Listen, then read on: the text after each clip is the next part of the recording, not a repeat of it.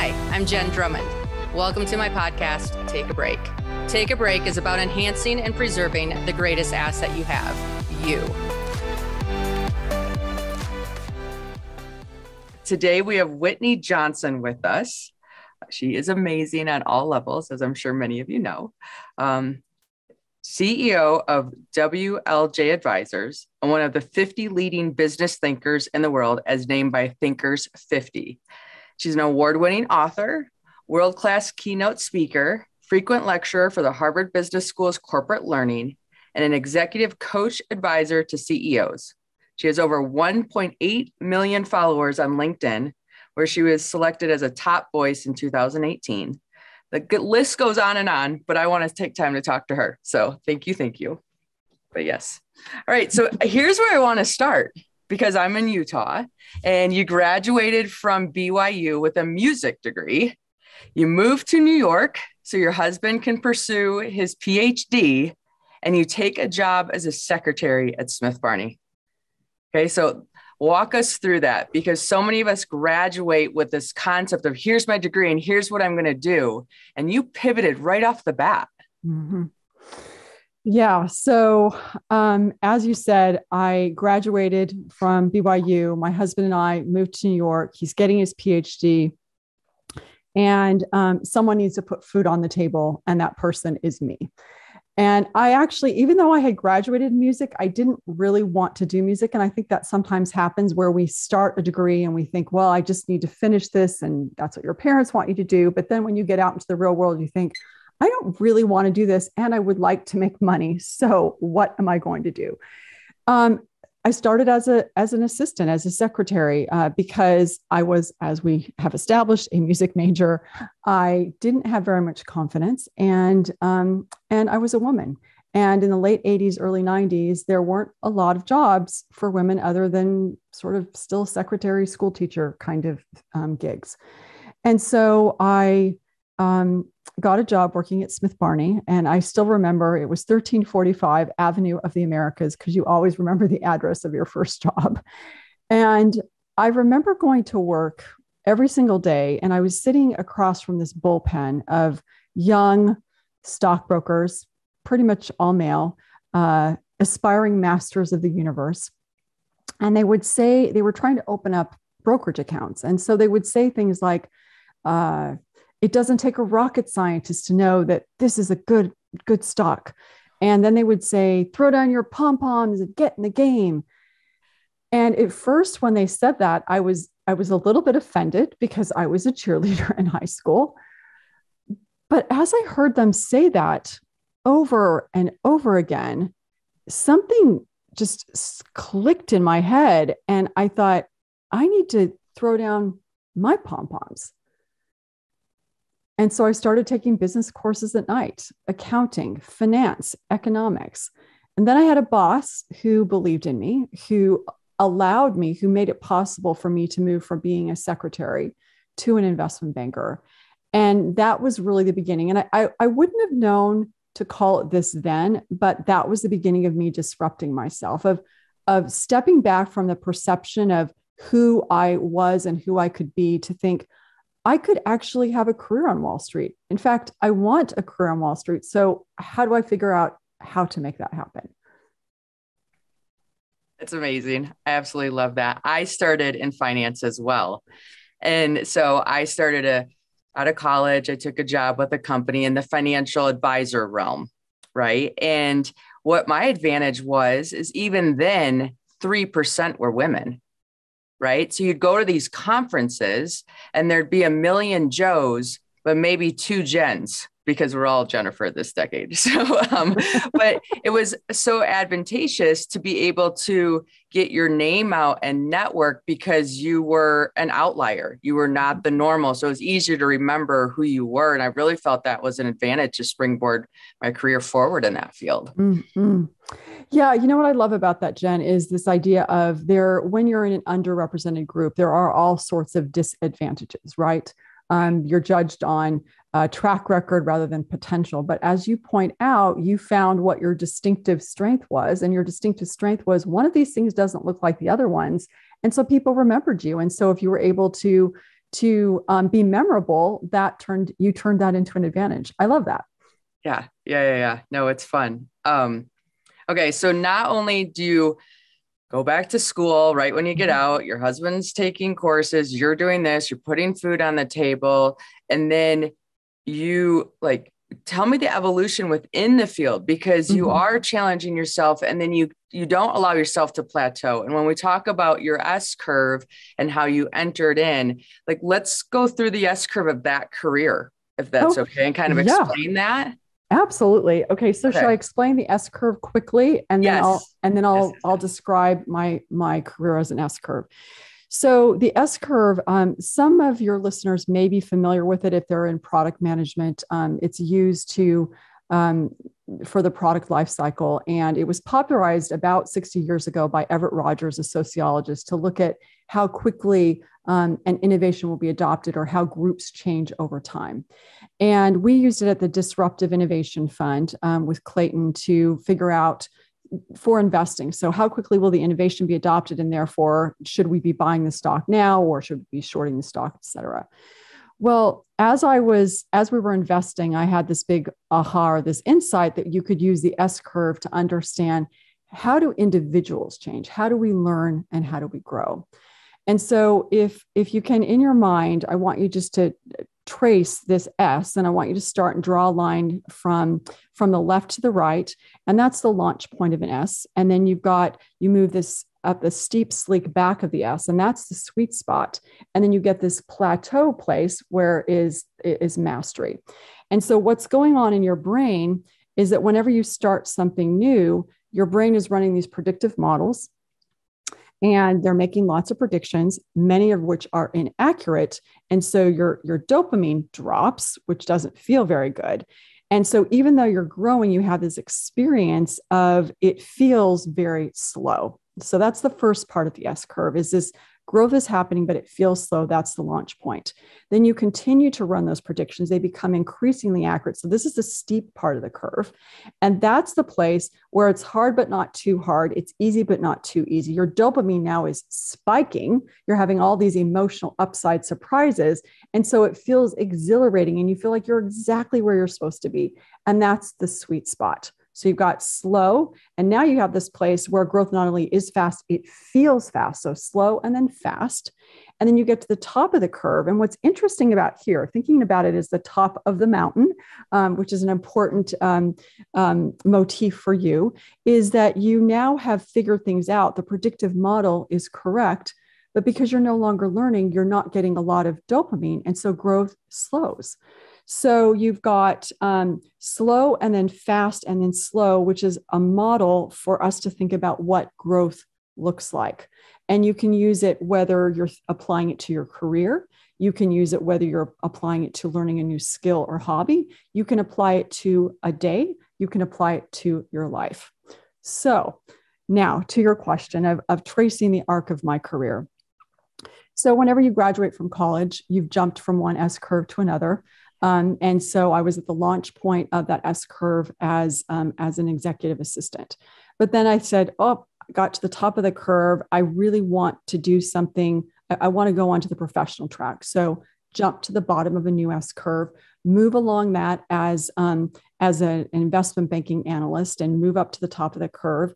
And then I got pushed off a curve, because what happened is my boss gets fired.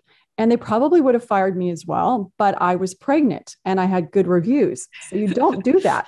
So bump onto a new curve. And sometimes you get pushed, sometimes you jump. So now I'm on an S curve of being an equity analyst, which, by the way, even though I got pushed here, it was a career maker, because it turns out I was really good at spotting momentum in stocks. And so I move up that S curve for 8 years as an equity analyst, get to the top of that S curve. And then this time I disrupt myself. I jump to the bottom of a new curve and become an entrepreneur, connect with Clayton Christensen at the Harvard Business School, go on to that S curve of starting a fund with him where we're investing, move to the top of that S curve, and then jump to the bottom of a new S curve where I start my own business, Disruption Advisors, where I speak. And now I've just written my 4th book. And what I get to do now is I get to put this S-curve tool out into the world so people can see where they are in their growth, and then wrap coaching and advising and workshops and speaking all around that. But it's all in service of growth. I have figured out this model to help you think about what growth looks like. And when you understand what it looks like, you increase your capacity to grow. And I want every single person that I come in contact with to have that metaphor, that model in your mind, because it makes it easier for you when you're doing these things that are hard to say, oh, it's normal. I'm at the launch point. Or, oh, I'm really good at this, but I feel like I can no longer keep doing it. Then you know you're in mastery and it's time for you to jump to a new curve. Right. No, the S curve is such an amazing visual to be able to use. And then it takes away the emotion of our decision making, right? All of a sudden I have this concept or this philosophy to anchor me down, and it allows me to be very methodical about, oh, I have this emotion, but that does not mean I need to act on it. It's normalized in this segment of where I am. And I have a son who's in high school right now, or out for the summer, and we were going through things, and I'm like, okay, so where do you think you are on this curve that we just talked about? Okay. And how does that feel? And, he's going to this golf camp and he's brand new at golf and he's so used to being good at something. And so he's frustrated. And I said, oh, but look where we are on the S curve. And it was just so fun to have that visual. So we had language around what we were doing. Right. Yeah. Isn't it wonderful when you have this simple visual model, and so it makes it so useful to be able to talk ourselves through, but like you said, to talk our children through and through this process, and like you said, normalizing it for him. Right. And here's another thing that I've noticed. So I'm into mountaineering, as you read a little bit, and I'm heading to K2 for the second time this summer, because last summer we did not summit. And I was not feeling excited about it. I kind of like, oh, you've almost been there, done that. So, but I haven't done it all the way. So you have to go back. But one of the things I did is I reached out to try to bring some other women to the mountain. So I have one of the first Pakistani climbers climbing with us. It's a female, and then also a female from Nepal, to hopefully summit with us, or at least be on the journey as far as they're capable of going.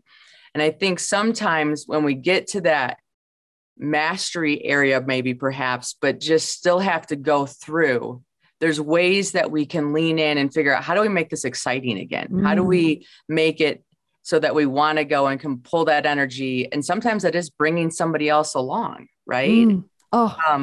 Yeah. So when I was looking at the S curve and I was thinking about my own self of like, oh, this is how I'm excited again. I'm bringing somebody up the S curve. And I think that's one of the joys of mastery to someone. Yeah.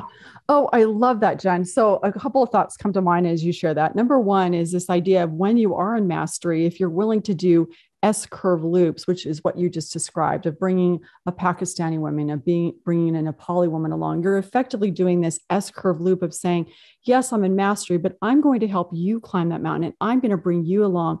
And that's a whole different skill set of bringing other people along. So, and then I want to share one other metaphor with you that I wonder if it will resonate. So if you think about mountaineering, like you said, when you're at the launch point of a mountain, you have plenty of oxygen, but you don't necessarily yet have the capacity to climb the mountain. When you get into the sweet spot, so you're halfway up the mountain, you still have enough oxygen, but your capacity is absolutely increasing. When you get to the top of the mountain, you've got the capacity to climb the mountain because you just did it, but there's not enough oxygen because you've hit the death zone. Right. So you have to move to a new mountain. Does that metaphor resonate? Yes. Well, the whole mountain chapter in Smart Growth, right? That I'm like, oh, this is my language. I understand this. This is perfect. And that's what I loved about, that's why I really like, I love Smart Growth, but I really think you have to disrupt yourself as well, because disrupt yourself allows you to really apply it to you. And we're going to talk about some stories that I hope you can coach me through. And then the Smart Growth allows you to say, oh, this is how it works in an environment, or this is how I foster this within my people. And it's just a great compliment to each other. Like I really liked those two together. So that's been fun for me to read. But one of the big things you say is you're in this explorer phase, right? And you need to choose, how do you keep the emotions out of those decisions when you're in that explorer phase and everything's new and you're not always feeling the most confident? Yeah, I think, I don't know that we can keep our emotions out of it, but I think if we can understand the experience that we're having, then we will be able to manage through it. So if we understand that we're doing something new, we're thrilled that we're doing something new, or we may have been pushed to do something new, but we understand that we're doing something new. We also know that the older we get, the more we can insulate ourselves from ever doing anything new. So we get out of practice. And one of the gifts of the pandemic was it forced us to practice doing new things. But if you understand that your brain is making these predictions, as we discussed, and the predictions are inaccurate, and dopamine's going to drop. And dopamine is a chemical messenger of delight. So you're de-delighted. That doesn't feel good. If you understand that you're mapping new territory, which means that it is cognitively taxing, it's emotionally taxing, that starts to normalize it. If you understand that your identity is shifting, you're no longer who you were but you're not yet who you're going to be, that allows you to say, I'm terrified, I'm overwhelmed, I'm discouraged, I'm impatient. How come I haven't figured it out yet? It allows you to understand that all those feelings are completely normal, and disentangle the language that sometimes goes through our head of, I feel overwhelmed, I must be bad at this. We jump to that conclusion. And instead we say, I may be bad at this, but right now I don't have enough information to know. What I do know is that right now I'm doing this new thing and I feel gangly and awkward. So I need to do it a little bit longer. So I figure out if I actually want to continue to do it, or in fact, I don't. Right. And then when on the personal level, right, this is where when we're taking the right risks. And this is something I've recently done where I was building the financial career. And from the outside, everybody's like, oh, this is amazing, blah, blah, blah, blah, blah. And then I said, well, I'm going to flip and get into mountaineering. Right. Jaws super logical. Right. They're like, you know that, like, take the right risks. We're a little worried right now about you. And you've done this multiple times in your career where you've been at the top of these different things and then started over at the bottom. Walk me through how you've navigated that with peers and friends and family that might at first feel like they're not supporting you just because it's such a shock to their system. Yeah. So you raise a really good point, because when you're at the top of a curve and you want to do something new, you want to disrupt yourself, you're not only disrupting yourself, but you're asking the people around you to be disrupted. And that can be really uncomfortable for them as well. And so one of the things that I really encourage people to do is to recognize, okay, if I want to disrupt myself, it's probably because it's not that the functional job isn't being done. You were making money, you had a career, you had status within your sphere of influence, but there was an emotional job that wasn't being done.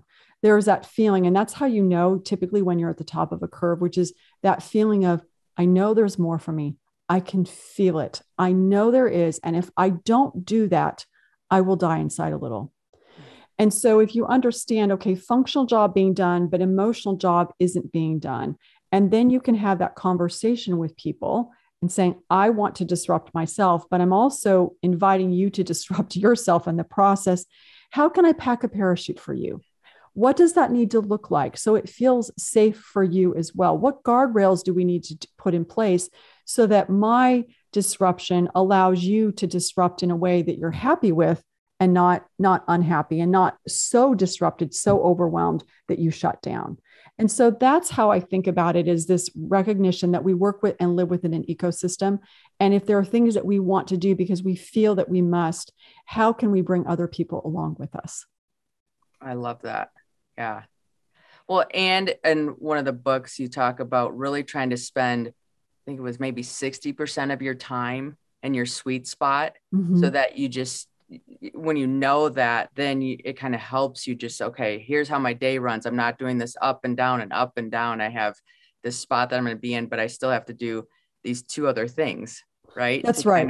Yeah. Yeah, that's right. So what you're referring to is thinking about how do you optimize for growth. And so if you think about a standard bell curve, you want to have about 60% of your day, 60% of your career where you're in the sweet spot, meaning projects in the sweet spot, but then 20% where you're doing these new things so that you continue to innovate, and then 20% where you really are in mastery so that it can serve as an anchor for everything else that you're doing.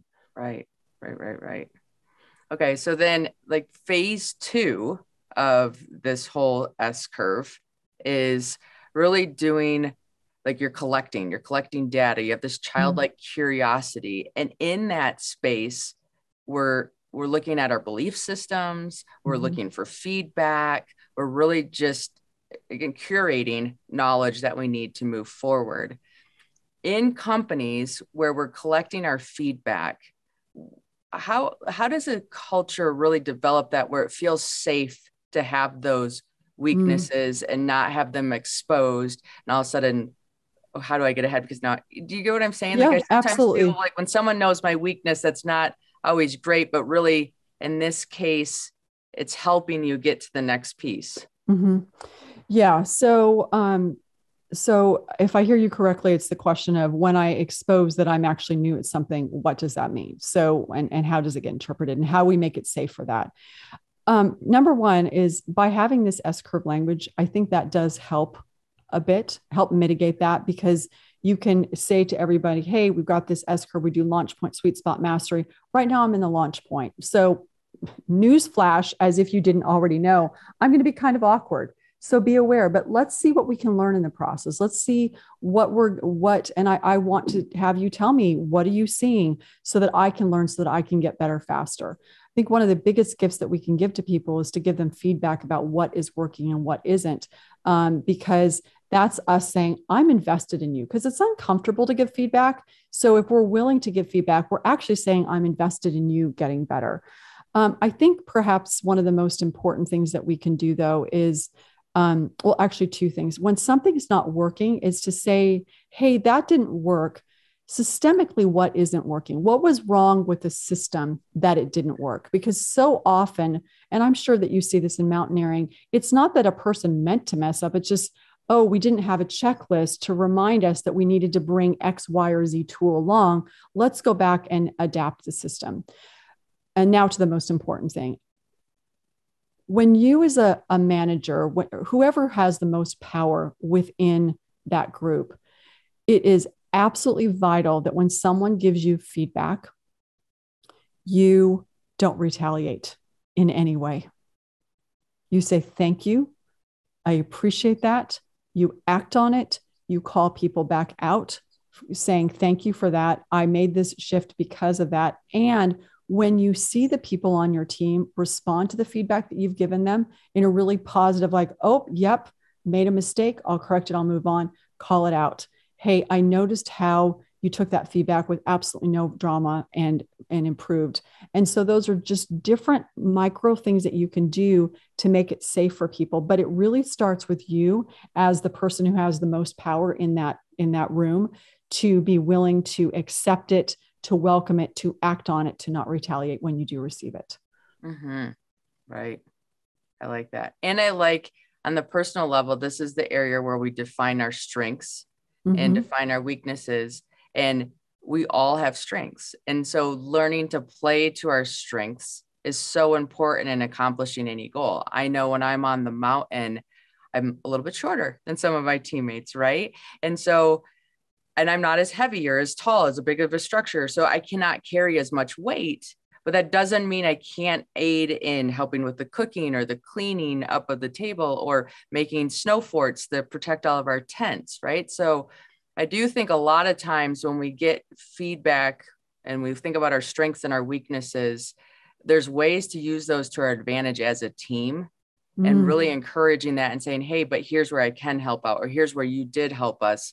That just has always been really beneficial for us. Oh, yeah, that's so good, Jen. And I think one of the challenges with our strengths, at least what I've observed, is that because your strength is something that you do so reflexively well, sometimes you don't value it. So you're climbing up the mountain, you think, I wish I were the big, strong, 6'5" person that's, hefting this thing.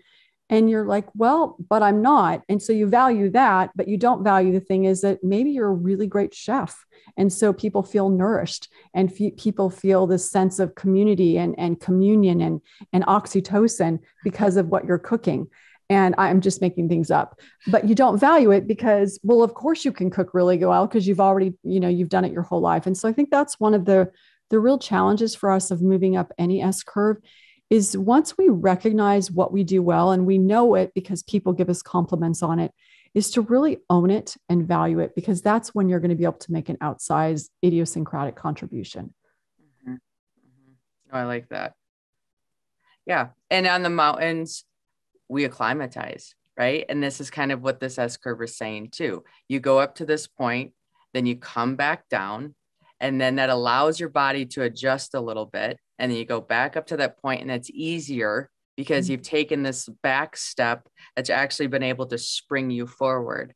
And I love the mountain metaphors just because it relates on so many levels. But one of the reasons why we named this podcast Take a Break is because it's so easy to get in the flow of going. But really it's in that break that we have the opportunity to absorb what we just were doing, look at it, reflect on it, and say, okay, these pieces are working, these pieces are not.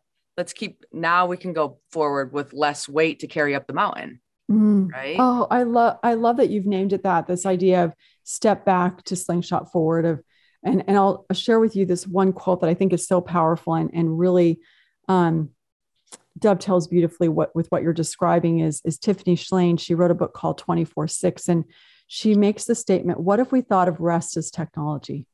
Because the promise of technology is that it makes your life better, it makes it easier. And we know from the research, and obviously, as you just described, rest actually makes us more productive, allows us to move up the mountain. So I love that idea of rest is a technology.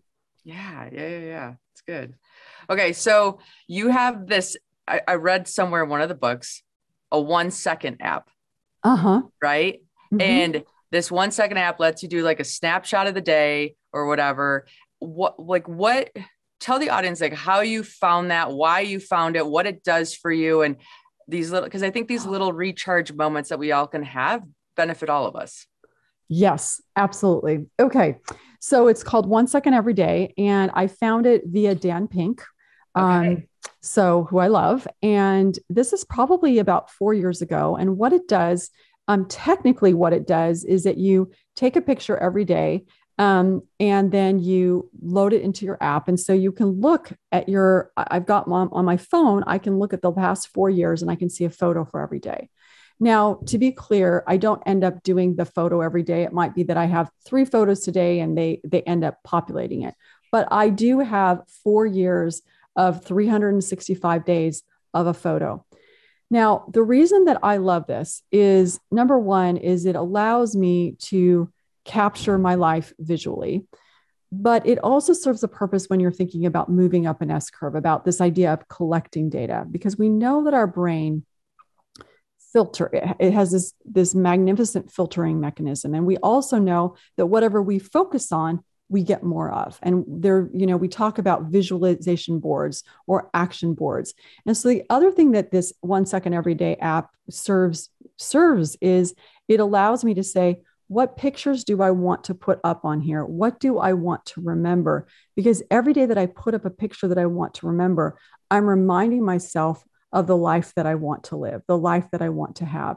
And so it effectively becomes this, not only this memory board, but it also becomes this action board of, yes, I want to spend time with my family. Yes, I want to, go to church on Sunday. Yes, I want to be on stage speaking. Yes, I want to play the piano. And it just allows me to have this action board to prime my brain to jump to the curves that I want to jump to. Mm-hmm.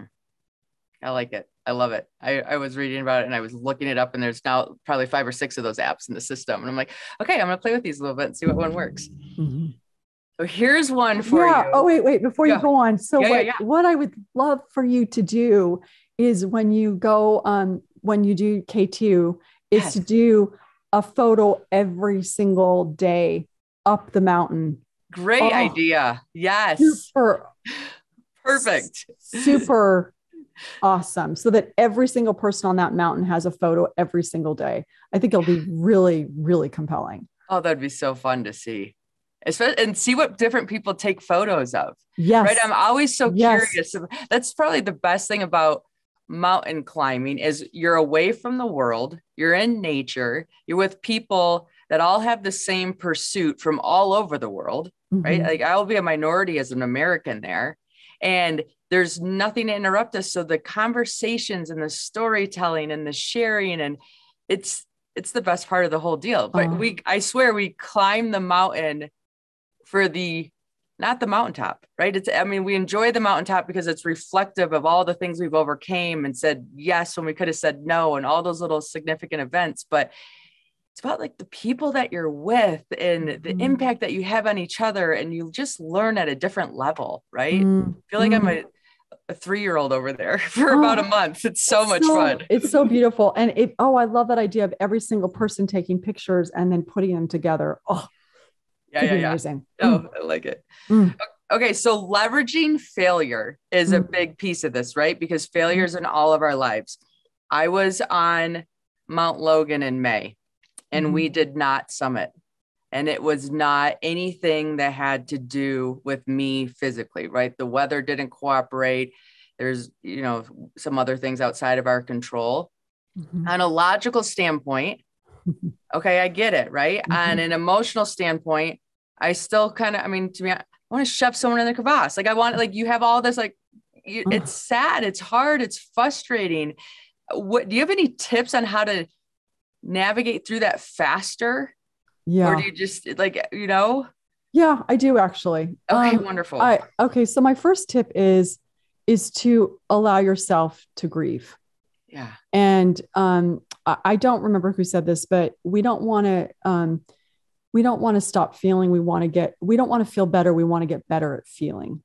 Because when you allow yourself to just say, this didn't work and I'm really sad, then you're honoring that emotion. You're honoring, I feel sad about this, and allow yourself to be in that place. You don't need to be there for a long time, but allow yourself to be sad, because what it's also doing is it's honoring you, it's honoring the emotion, and it's honoring the fact that this mattered to you.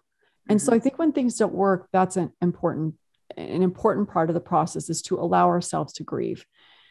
The second part of this that I think is really important, and it's something that I am very much in the process of learning, is to recognize that failure, something working, isn't a referendum on you.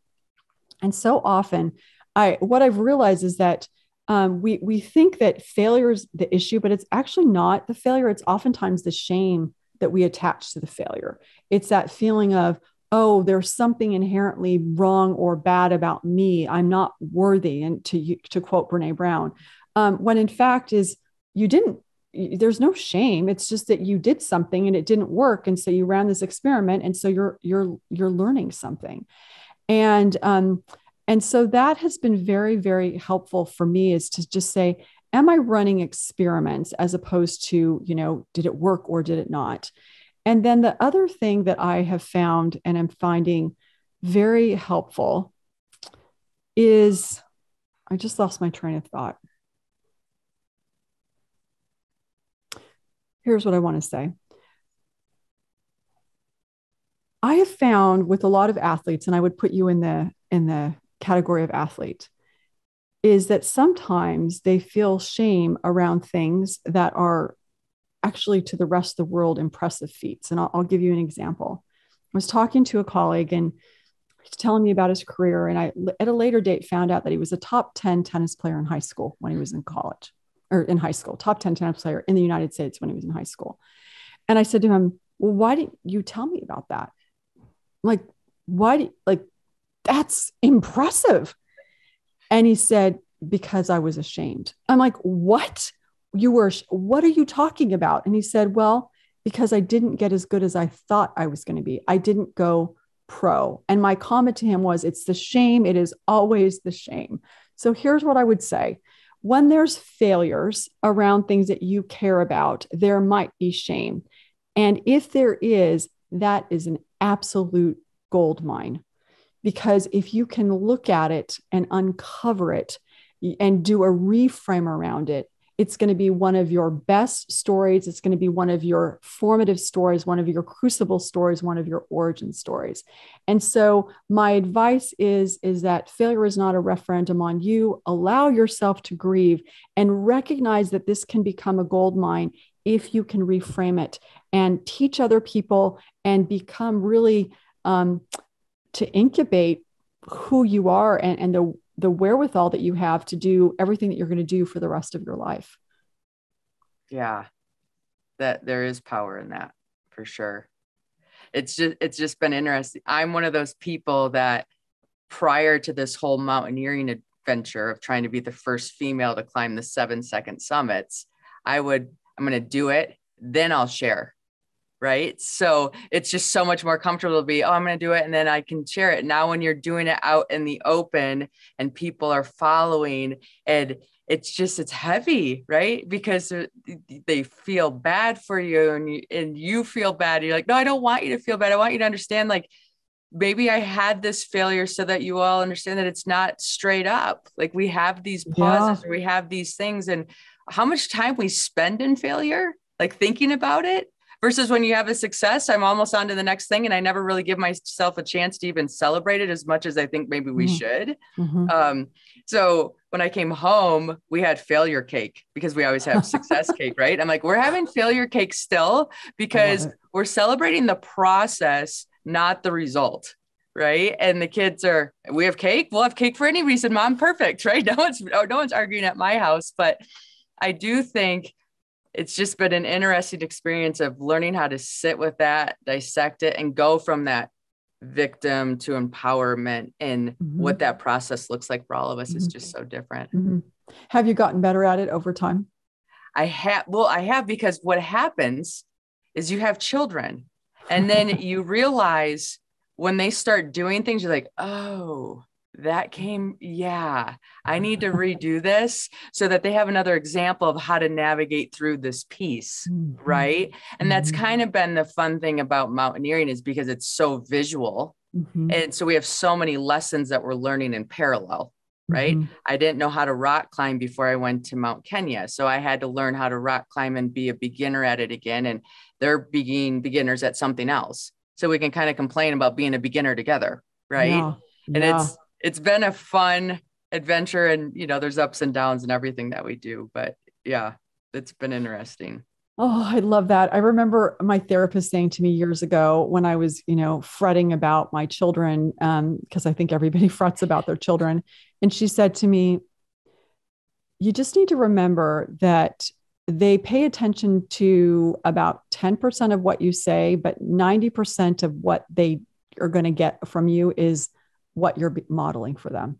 And so when you said this idea of you've learned how to rock climb, I'm like, I just had this visual of your children looking at you and being like, you go, Mom. And at the same time, they're internalizing it. If my mom can do hard things, I can do hard things. And that just makes my whole brain smile with happiness for your children. Oh, yes. So I climbed Everest last year, which is not a second summit. And I went to the school and we had this whole little campaign of what's your Everest goal. So then the kids set because I'd never been away from home that long. Yeah. So I went to the school and said, hey, listen, I'm going to be gone for a while. Can you keep an extra eye on my kids just because I won't be there and I want you aware? Well, then the school got involved and said, oh, if you're going to Everest, let's do this together as a school. And so then we put little hikers in the hallways and the kids got to say what their goal was. And we talked about goal setting. And then nowadays you can do a FaceTime call from Everest Base Camp. So I'm doing Zoom calls with all the little classrooms and, the kids are like, how do you eat? Where do you go to the bathroom? Kids questions, right?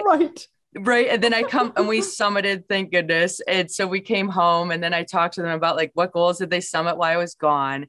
And watching all of Everest is so magical to people. Right. And so then watching all of them be like, you climbed Everest. And my daughter was on a ski lift and I'm riding behind her and I can kind of hear, she's like, my mom climbed Everest and she said, I can too. Right.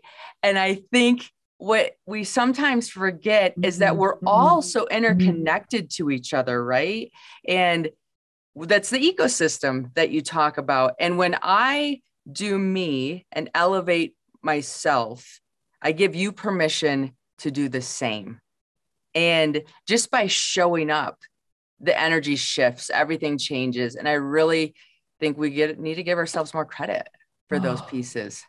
I love that, what your daughter said. My mom climbed Everest and I can too. That's the best. Like, that makes it completely worth everything, right? Right. I can pee in a hole for a whole month, no problem. Right? It's all those things. Ramen noodles for day 27, sure.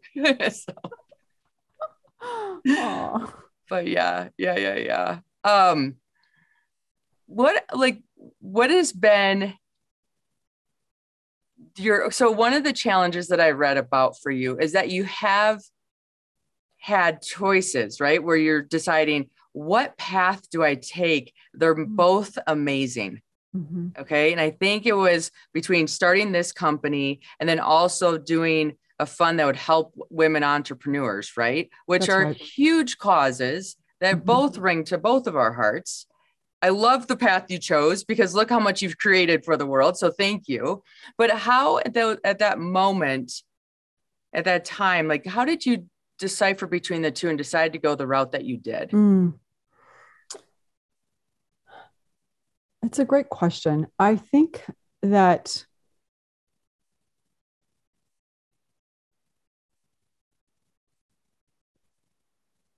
so there are lots of questions that we can ask ourselves when we're trying to decide if we want to climb a curve. Do I believe that I can do it? Is it hard, but not too hard? Does it fit with my values? Is it align with my purpose, et cetera?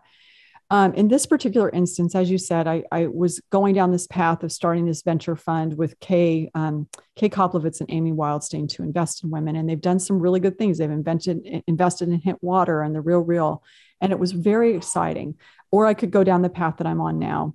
And I think that what it came down to is, while I wanted to do that, I felt more a sense of calling and a greater sense of calling and a greater sense of purpose around the work that I am doing now. And so I think, Jenn, the only real answer that I have for you is that it comes down to your sense of purpose and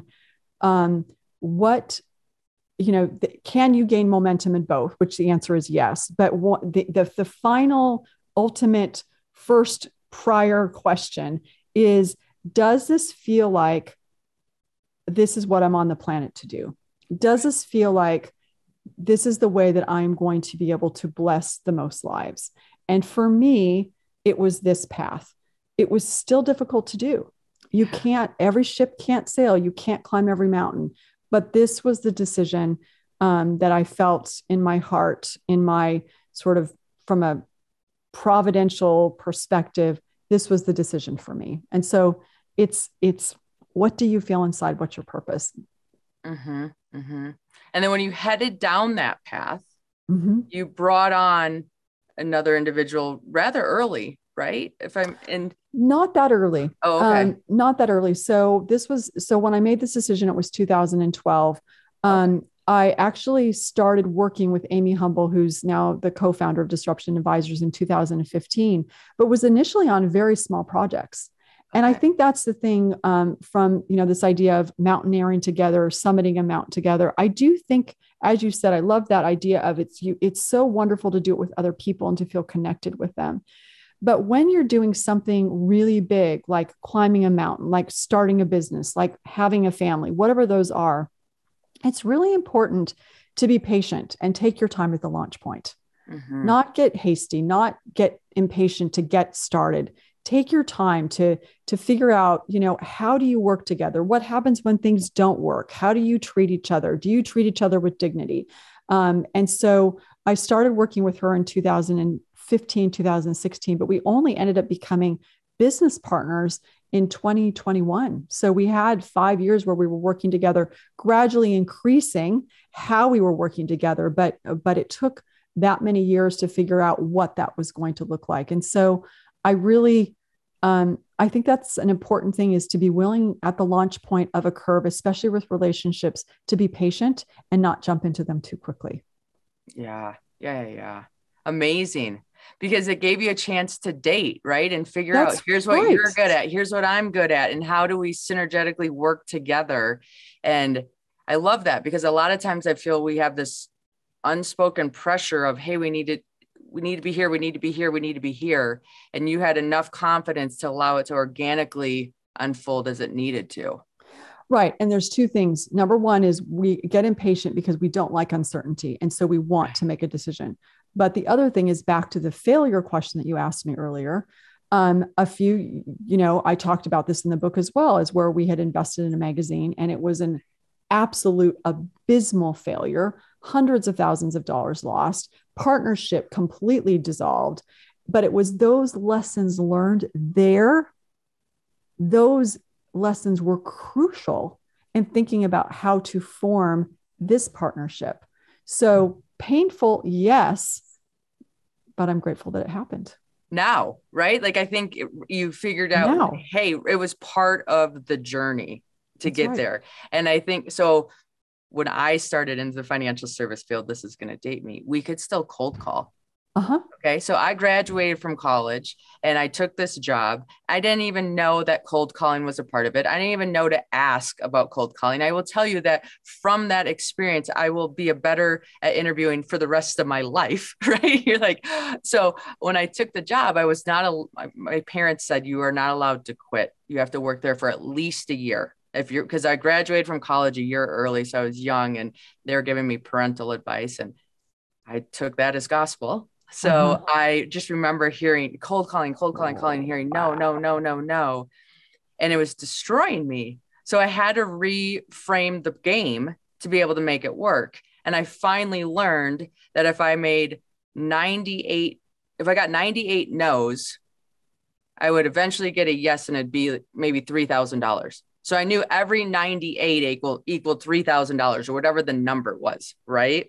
And so then every day you're just like, okay, I just need to get through my 98 no's, because then I'm going to make my $3,000 based on my stats that I've been keeping to keep everything going.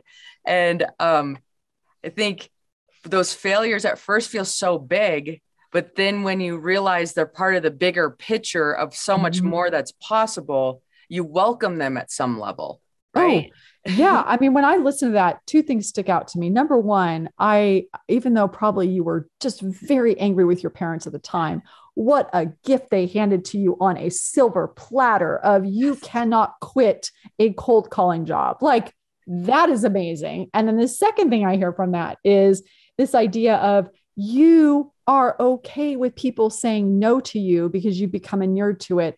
And that is a huge, huge, massive superpower that you probably have. I love it. Yeah. Well, you don't even realize you have it, right? You're like, oh no. Okay, well, let's try again. And now you watch your kids do it, right? You're like, no means no. And they're going to try every angle they can to get around that no. It's so funny. And I'm like, well, I guess I'm kind of the same. So there we go. Whatever. So where are you on your S curve now? So I would say with my career, I'm in the sweet spot. Something that we didn't talk about is that your career is a portfolio of S curves. And so I would say as a podcaster, I'm in the sweet spot. As a speaker, I'm in this sweet spot, kind of maybe mastery phase. As a writer, pretty much in the sweet spot. And scaling our technology tool, absolutely at the launch point. Absolutely launch point. We're about to launch a certification, launch point. Scaling a business, launch point. But when you put all of these together, when as an amalgam or you aggregate them, overall, it's in the sweet spot. So I feel like I'm continually learning and I feel thrilled and excited to do the work that I'm doing. So Yeah. Sweet spot. So good. I love it. Yeah. When you look at your website and you can see the tools that you have to just like incubate a whole community or a business into these different things and helping them go. I love every bit of it. It makes me so excited because just doing the work myself, it's hard not to want to share, right? It's hard now to be like, hey, look where I am or what, blah, blah, blah, blah, blah, blah, blah. And so I'm not even working for you, but I feel that energy from you. And I feel even from all the material that you have out there. It's fantastic. It's so fun. Thank you. No, you're welcome. Okay. So here's a question from my sister. Okay. She's working in, and she's remote now. And she has a lot of people that report to her. And how do you help people do this culture when they're not in front of each other as often, right? So she said that's the one thing that she loves being, you know, there's pros and cons to it, but it's been harder to keep the relationships or all of the ecosystem going with the distance. Yeah, it's a great question. So I think, well, first of all, I'm going to tell you, use the S curve as a language to talk about where people are in their growth, because that allows you to start a conversation. Talk to me about where you are, launch point, sweet spot, mastery. So that can be a backdrop. From there, I will tell you a story that I think will help inspire your sister. So I was having a conversation, and I wrote about it in my newsletter this week with a coaching client who was saying, I'm thinking about quitting my job. I said, well, why? She said, well, I like the company. I actually like my manager. I even like the people that I'm working with, but it's remote and I'm not getting enough information from people. Now, the backdrop is that she had come from another job where it was very toxic. They told her what a bad job she was doing all the time, even though she had worked there for 5 years. Yes, she should have quit sooner. She didn't. Worked there for 5 years. And, you know, so she has PTSD of like, I'm not doing a good job. So now in this environment, even where she likes everybody, in the absence of that information of it's working, she's making up stories because that's the tape that's running in her head that she's doing a bad job. Right. So the advice I would give to your sister, is she really your sister or are you making it up? Yeah, no, she really is my sister. Yeah. Okay. No, when I told her I was interviewing you, she's like, can I co-interview? I'm like, no. Cool. Okay. Yeah. So the advice that I would give is to think about how can she communicate consistently, and meaning over communicate where she thinks, oh, I'm communicating enough, like over communicate. What, you know, on the Slack channel, make sure when birthdays come, you're sending something. Check in with people at least once a week, because when you check in with people, engagement goes up. And they don't need to be big check-ins. It can just be a quick check-in. Hey, I'm thinking of you.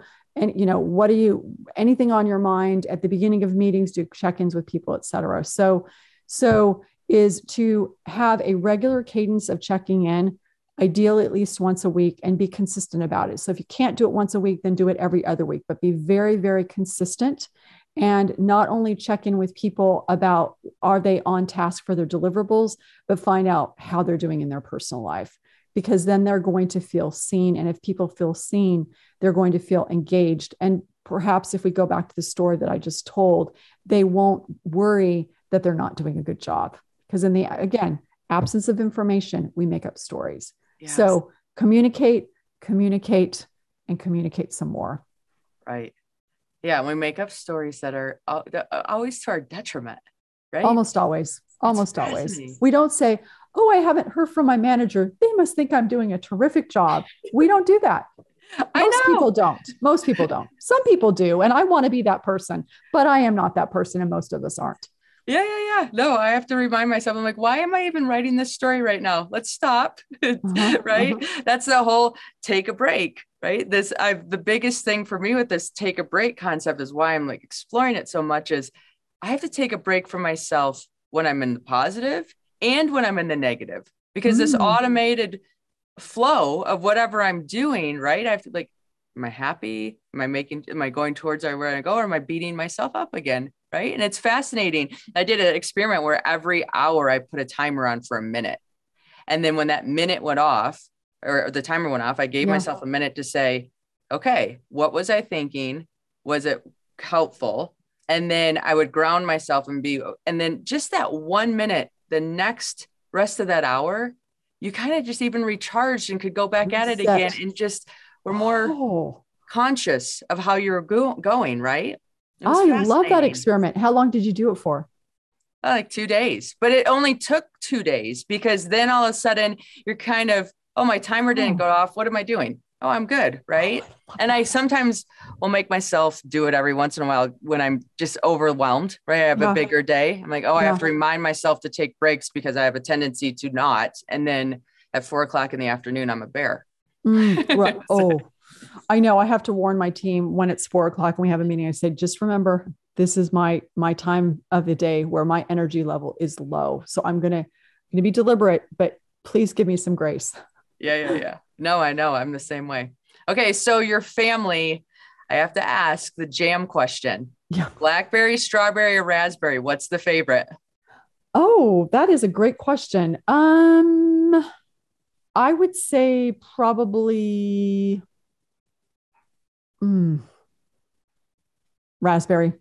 Oh, that's us. We do raspberry jam every summer as a family. And I read that you guys were into it as well. So I thought that was fun. Yeah. Oh, we love jam. No, perfect.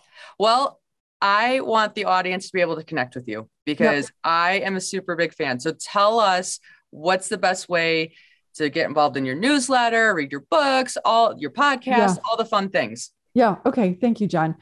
So from a newsletter perspective, you can just go to whitneyjohnson.com/newsletter. It's a very personal newsletter where I'm basically living my life in disruption. And so that's, you can get a taste of that. The podcast is Disrupt Yourself Podcast. So that's easy to find. And then if for whatever reason you want to email me, it's wj@whitneyjohnson.com. So those are the best ways. Perfect. I love it. Thank you so much for sharing your time today. This is so educational. And I look forward to seeing all that's going to come out of what you're doing. Thank you, Jenn. It's been really fun.